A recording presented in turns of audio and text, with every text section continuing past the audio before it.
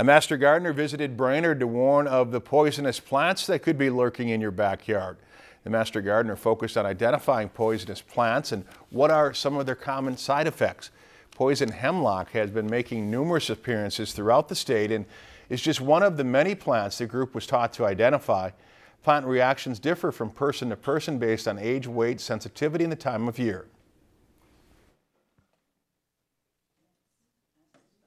I think we have kind of a naive trust for our plants that we find in our gardens and in our houses and when we're out hiking, but there are many side effects, from real mild ones such as a rash to death. And knowing the names of plants can be useful if poison control has to be contacted. If you've enjoyed this segment of Lakeland News, please consider making a tax-deductible contribution to Lakeland Public Television.